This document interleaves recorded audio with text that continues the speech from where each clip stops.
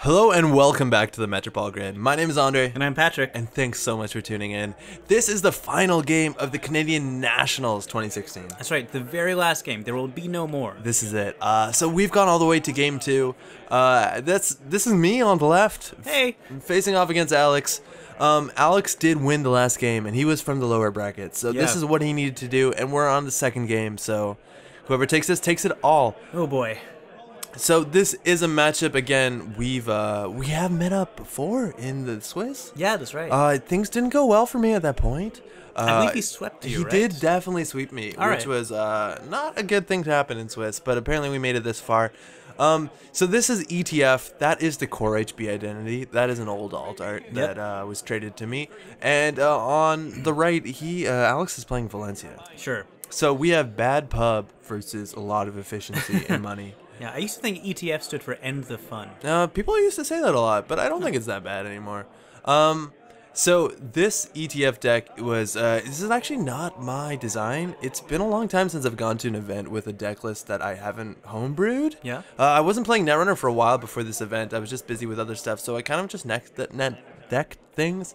This is a deck by somebody named on NetrunnerDB named Maxi, and it's called the Jammy Rushy HB deck. It has a lot of pretty cheap ice. It has a lot of Biotics 3, in fact, and it wants you just to rush an early agenda in the server and then fast advance out. Yep. So let's see how that works against Valencia. Valencia does have the bad pub, does have a way to get into remote servers, and that is a really strong start. That's just the classic opening. 2 ice and a hedge fund. Ice hedge fund takes you up to 10 credits. In theory, there's some pretty nasty ice you have to respect out of HP. Yeah, Brainstorm exists now. That's crazy. Brainstorm is a card that nobody apparently runs, but can just win the game. But you need to be aware of it. You need to understand the Brainstorm happens. Credit in draw, install, take 4 from liberated accounts puts you in 4 credits, but a lot of money to take off in the future. Yeah, he has access to money. And there we go, into a server. That is a Jackson draw. So I took a mulligan. I think I drew a very similar hand to which I mulliganed out, which isn't terrible, but not that good. Usually when anybody puts down a Jackson this early in the game and is drawing aggressively, they're either looking for combo pieces, which my deck doesn't really have, or they're trying to filter the HQ because it's not ideal. So at this point in time, Rumor Mill is out and about in people's decks. So yeah, there you go. Just use Jackson right away. Pop that immediately. There's no guarantee that Jackson will be around when you need him. Yeah, and that also does telegraph that you did throw out agendas. Absolutely. So you know there's less agendas in HQ. There might not be any, while they're all probably in R&D. Yeah, that's right. Which is really important to know. Valencia Estevez over there is gonna like. What Alex does is he has a rig that is very, very efficient once it gets built. And Anarchs don't have a way to tutor. They do have some good draw options. So he's going to hold back generally and just use the Blackmails to contest scoring remotes. Sure. I think that's a lot of the time how he does it. So he needs to get to that point. He does have some secret tech cards in this matchup particularly. He is running a one of the ever lovely E3 feedback implants. Oh yeah, that's rough against Bioroids. Okay. For 2 influence, that buys him such a better win rate against HB decks. Yeah, for sure. So we'll see if that comes up. Again, not a card you can tutor. That's a one of. You're gonna have to draw it. Yeah. So we'll see how things go here. But he's got card draw. We know he's got Street Peddlers, and we know he's got Earthrise Hotels. Excuse me. Yeah, he has a lot. Street Peddlers are a really good way to find it. I do know his deck is running 3 Temujin contracts, one of the best econ cards in the game. So it might be in my best interest just to put an ice up there on the archives before the money can really start flowing. Yeah, that's what I'm thinking. But the other option is to build a remote and try and score as fast as possible. Yeah. Usually the first card, like he hasn't drawn a lot. In a 50-card deck, if he has 3 of Blackmails, the chance of him having one after a mulligan is actually pretty high. I forget what the numbers are, but you can look this up on NetrunnerDB, actually, if you want to look into it. So whether or not this is something like an accelerated beta test, which can blow open the game in the HB's way, because you get res dice. Pretty much negates Blackmail. And, it does open you a window. So whether that's that or that's something like an advanced assembly lines, a Cyberdex Fire Suite, or even a Jackson Howard, like this could be...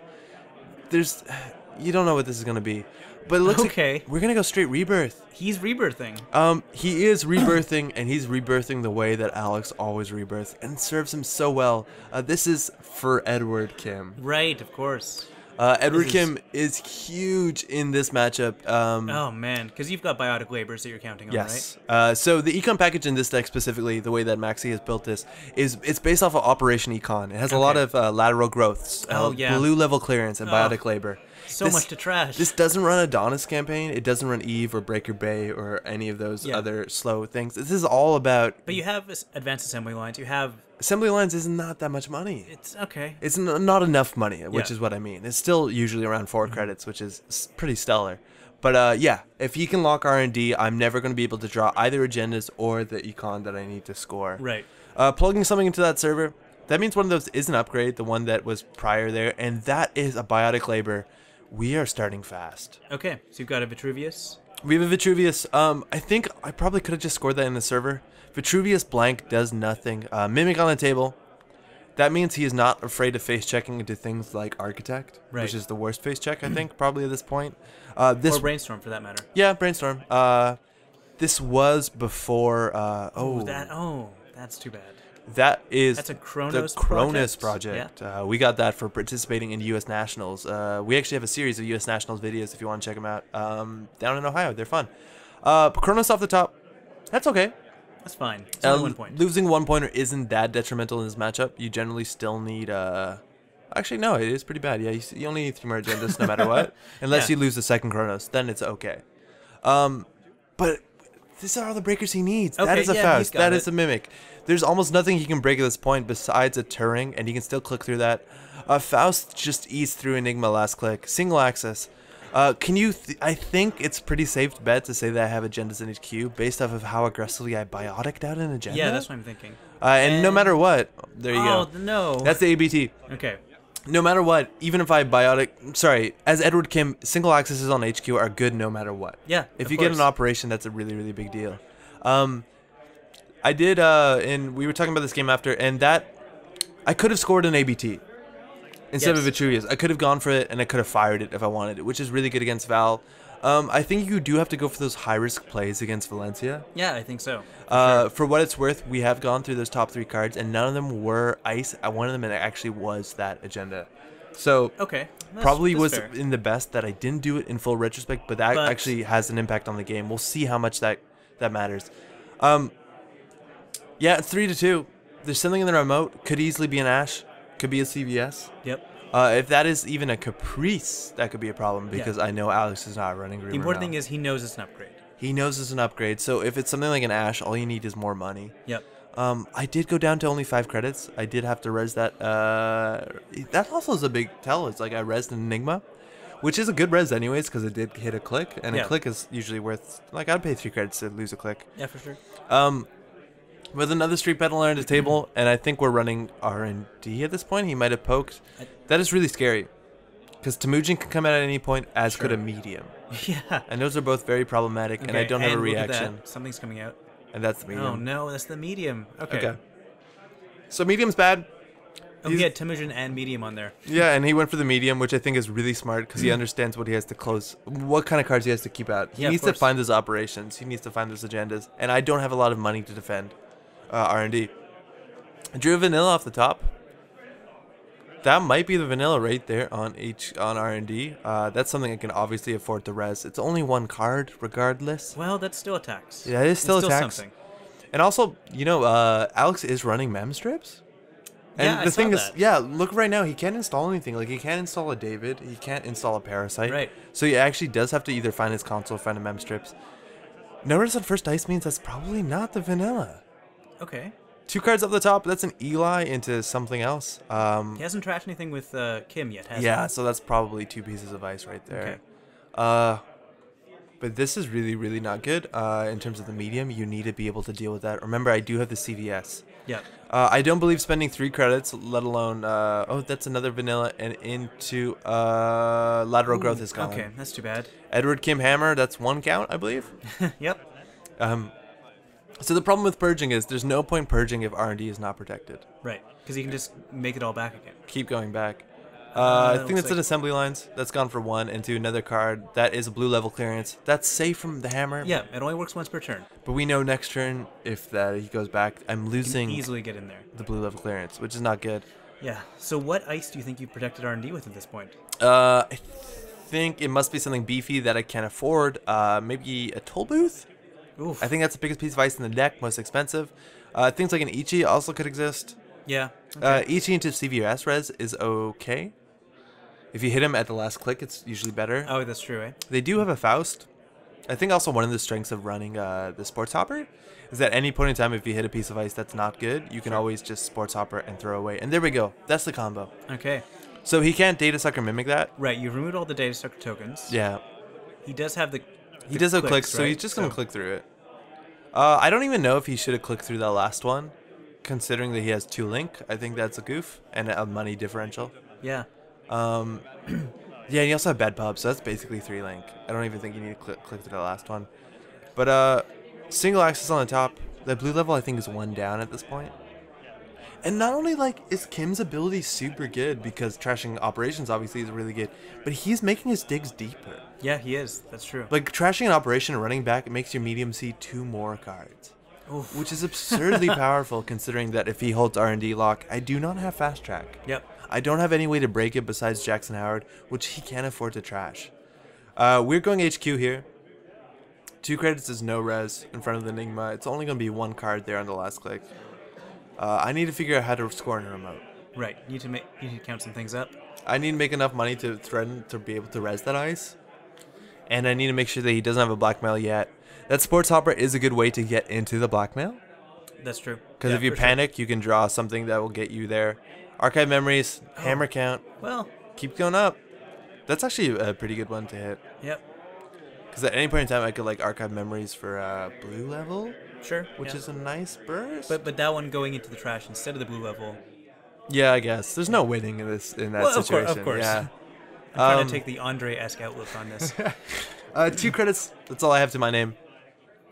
Now, with 5 cards in hand and all my remotes with at least 1 piece of ice in there, there's nowhere I can install unless I'm installing on an empty remote. So I'll probably have to throw something out. Oh, not that turn because he trashed an Archive Memories. Right. But that's the problem with Temujin Contract, is that if you put 1 piece of ice on an empty remote, you have to be able to res it. Otherwise, you might be giving free Temujin. Yep, that's true. And there we go, that's Temujin. Temujin. No doubt that's going to go on R&D. For 1 credit, and actually probably just Bad Pub and 1 other... Sorry, for 1 Data Sucker token. And then for 1 Bad Pub and 1 credit, I don't think he's that worried about the trace. No, I can't imagine he would be. It would cost you more to activate the trace, so why would he bother? But it looks like he paid through it. Okay. He's going to see 2 cards at the top. That's the blue level we saw coming for a while. Into a Turing. Turing's a big deal. Yeah, Turing can frustrate him for sure. Yeah. So the question is now, where do you put the Turing? Turing is the ice on the remote that I need to score behind. Yeah. Double Turing is going to require David, which might be something he doesn't have right now, considering Anarch problems. Yeah. But Turing on R&D also will keep him out of R&D until he finds a Parasite or a Yogg. It is more Parasite vulnerable when it's on R&D, but still, it would keep him out for a little while. Actually, I don't think he has a Yogg. From what I understand in his construction, his decoder in his deck is Parasite and Faust. Okay. He doesn't have any way to break code gates. This is before Black Orchestra, so that's all he needs. Yeah. He does have a dedicated Sentry Breaker, a killer, and he does have a dedicated Fractor in this case it's Paperclip, yes, and he has 2 of those. In our matchups previously, I did land, what's it called, Cronus Project, and removed 1 Paperclip from the game. Turns out he runs 2. Okay. So it's not actually that good of a target. And we did a really small discussion there just to use something different for Bad Pub so it doesn't get confused with the virus counters. Sure. So we're borrowing their green, bright green tracker from my side. Okay. So with 5 credits here, I could hedge fund if I had one. Don't think I do, but it looks like we're still going to just dump a card, take 3 credits. Dumping a card is also really interesting because I'm obviously not drawing agendas, so it's not like my HQ is flooding up. Right, he would know. He would know. I mean...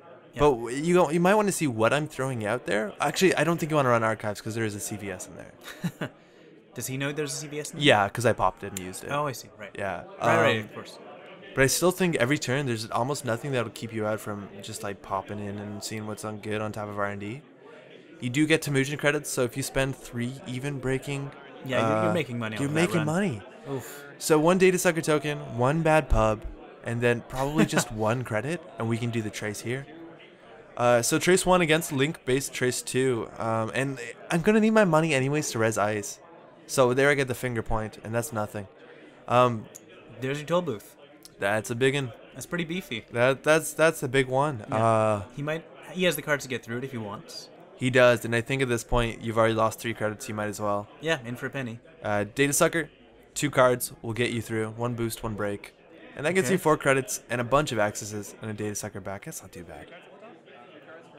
He understands where the game is right now, and I think that Edward Kim Choice is doing him so much work. Yeah, I mean, he's thinning R&D, and he's killing your economy. Yeah.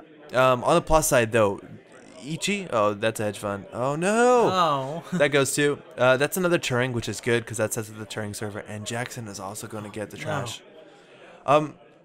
That server R&D now, I think, is stemmed up relatively well. That is a pretty taxing server to get through. Yeah, he's not going to do it too often, but he knows that's where the game is anyway. Even if Temujin is on the other side of that server, that's pretty hard to get through.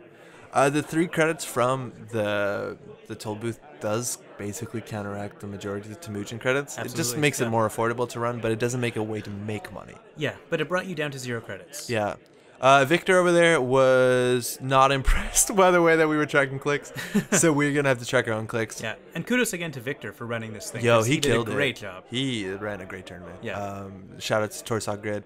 I'm not going to do a good job click tracking with those, so we'll see. Tracks. 4 credits, Earthrise Hotel. Okay. More card draw. I think this is the very, very well disciplined running where Alex understands that he has to, like, this is not the point in the game where he's going to be running often anymore. Yeah, he can afford the time to build up his strategy a little bit. Because he can contest remotes if he has blackmail, and I'm not doing anything better than just taking 3 credits. Yep. Throwing cards out. Okay. So money needs to be built. I think I need about 8 credits to res 2 double Turing on my remote, if that's what I'm working at. Vanilla doesn't do that much work in this matchup now that he has a fast on the table. Otherwise, that is actually a pretty good face check or a piece of ice because it either eats up a parasite or it requires about 5 credits from a paperclip for the first time, which is pretty good. It looks like just 3 credits putting a daily cast, a turn that on paper sounds terrible, is doing really well in this matchup. He's just being patient. He knows he can wait a little bit. Yep.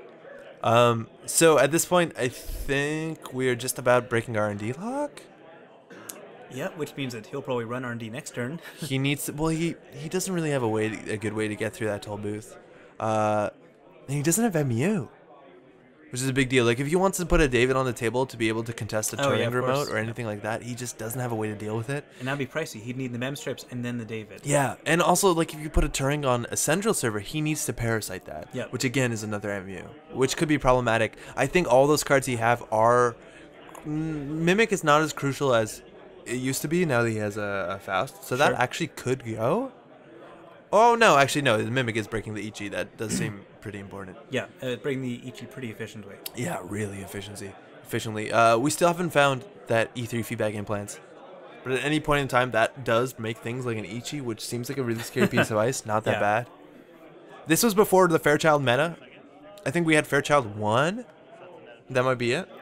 Well, Fairchild 2 was in Blood Money, which was the same one that had Temujin, isn't it? I have no doubt if Fairchild 2 was out, I would be playing it, and I'm not. So I think it might be one before that. Okay. We'd have to look back at the numbers. But the Fairchilds aren't out. Right now in the meta, Fairchild 3 is a huge piece of face check ice.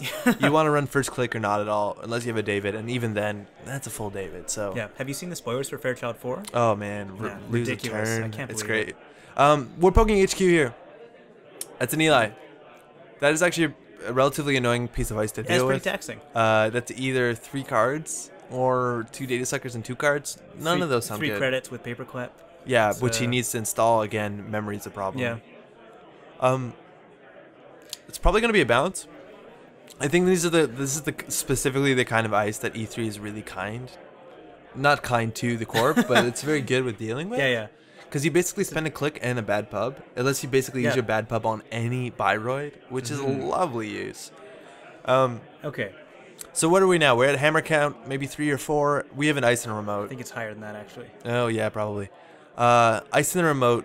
We were testing for blackmail. You see, I did check what was in his archives, so that either is a single bluff or a double bluff. Whether that's something he actually wants to get. Maybe you mumble the word blackmail out loud. That's make fun. eyes. Important, meaningful eyes. But we're holding on to a card there. Just liberate it.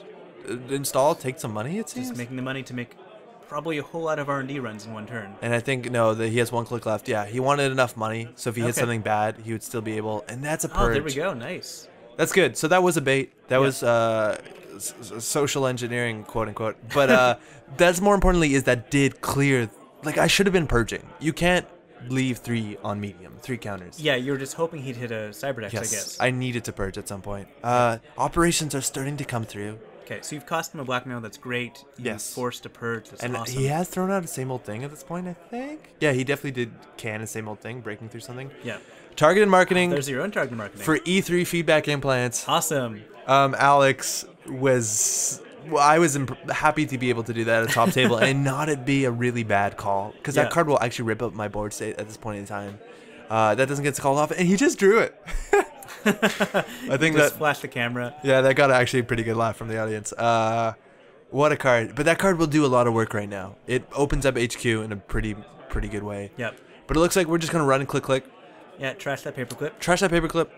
Good thing about those breakers, too, is that if you want, you can throw them out with Faust at just about any point in time in the game and install them from heap, saving you a click if you want to do it that turn. Oh, Anarchs. Yeah, Anarchs can do everything, huh? So rough. But he needs an agenda at this point because he's not running a current if he needs to get that E3 down, and that E3 is huge. Yeah, absolutely. He might not have any more blackmails at this point. Or if he does, like, you'd have to pop his hopper to get towards them, which doesn't do... It's fine either way. It's fine. It's okay. I am drawing up heavily. Yeah. You're looking for agendas too, I guess. Yes, and that's the thing with this deck is if you can't score a global food early, you're going to have to be bioticking out 4 agendas. Yep. Which is not undoable. That's why you have so many archive memories, and you obviously have Jacksons in your deck. And so he has used the hopper. Yeah, he's using the hopper. You can tell he doesn't have the blackmail in hand. He's desperately digging for it. Yeah, he's digging for... I don't know how many same old things he has, but Street Peddler's not going to do it. Nope. I don't think he's running Inject. That won't do it. He just needs it. And Deja Vu is basically that's 3 credits for a blackmail, 2 clicks. And that's the other Kronos, which is totally fine. Okay, that's totally fine. It won't affect it at all, really. No, it does blow up the current. It does kill the current. And gives him the E3, but that was probably going to happen at any point. Yeah, it was going to happen eventually. I'd rather eat a blackmail and I'd rather eat a Deja Vu because now I can probably plug into the remote and he'll actually have to face check it. If that's double Turing, which it might be considering I know I drew 2 Turings, that is a scoring remote. So install gives me a credit. I think I have 1 more to take a credit yet, and we're at 14. I can res 2 Turings. This is actually looking all right. You can res 2 Turings and still score an agenda. Yeah. That's amazing. He's going to need exactly MU and a David, and that's MU. So MU. that's actually a start. Basically plus 3 MU. And that's a David. There's a David. Oh, no. That's perfectly everything he needs if that's a double Turing server. He doesn't need money to get through that server now. No, he doesn't at all. There's no defensive upgrades in this deck besides CVS. But that was everything he needed for, like, what is that, 6 credits? That's not good. No, this is trouble. The only good thing about that is that, well, it's not actually that ideal because even with 1 David counter, you can get through a double Turing remote as long as you click. So even texting at 2 David counters is still allows him into that server. So first Turing, that's a David. Second Turing, that's a David. And access, and that is an agenda. The next ABT, which I definitely needed at this point in the game. Oh boy. Okay. So, that was the perfect answer. MU into David. Yeah, he had exactly what he needed. Oh, that's not good. We are now definitely on game point. It is 2-6. And he can click through 1 Turing and use a David on token on the other. Yeah, that server is not. That server is not safe. There is a 3rd Turing in this deck. Building a 3 Turing server sounds a bit absurd, but it's not impossible. Even then, like, he does have to check everything I install. Oh no, he doesn't because he's on game point, not me. Install. Yeah. Take 2. At this point, also HQ is a problem. Like, he can get into HQ really well. I think R&D is my most protected server. Yeah. Yeah, that looks like it. So, because you can run, click, bad pub, throw out 2 cards, or throw out 1 card if you manage it to get to your last click, and you do get an access. I have been drawing pretty heavily because I am looking for biotics and other combo cards. Yep. He's just drawing right now. Yeah. I think I tracked a click there. I mean, the pressure's not on him right now. Again, no, it's really not. He does have to watch out for biotics. Like, biotic into ABT can make a massive swing in this game if I am fortunate with the way it fires. We're going to Dirty Laundry HQ, get some added efficiency out of that for single access. Yeah, use E3 plus a bad pub. E3 bad pub, single card is going to be the extra mimic. That's not necessary. and we get a single access out of 5. I don't know what the chances are now, but there's definitely a agenda in HQ. Oh no, there was. And that's it. Oh, that's too bad. Well, I mean, congratulations, Alex. Such congratulations, Alex. That's Canadian Nationals. I think I had a lot of agendas in there. I think there's 2 foods. Oh man. So things weren't looking too good. Yeah. Massive props to Alex. He, I'm not that. Oh yeah, that's a Vitruvius.